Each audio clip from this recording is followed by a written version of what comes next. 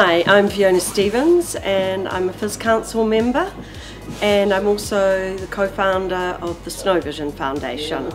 Long-time supporter of snow sports in New Zealand and a former Olympic athlete in Alpine skiing.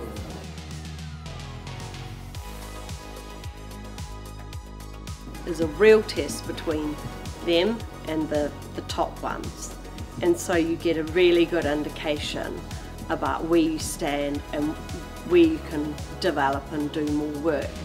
So having a slope like this available for a national championships is absolutely special.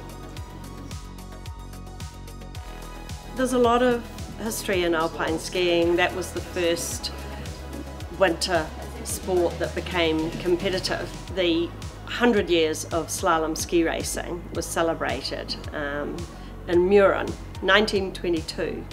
Our own history, our Slalom Cup has a history dating back to 1933. The lovely thing about these trophies is they not only record history, but the athletes that are competing in them, they're making history.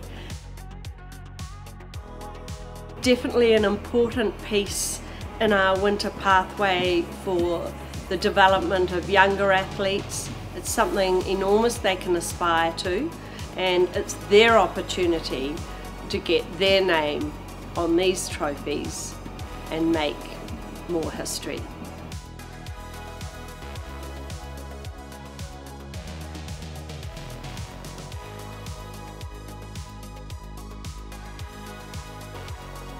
It was great racing out there today, and it was nice to put down 2 solid runs, so yeah, I'm really happy to take home the title again. It looks like we've got some amazing talent coming through. Definitely got some of my best results in this event, which lowered my world ranking, which then, yeah, I think at one point I had, I was 44th in the world, and yeah, part of that was some good results at national champs, so yeah, it's huge, and then it's a fantastic event and a great stepping stone. So.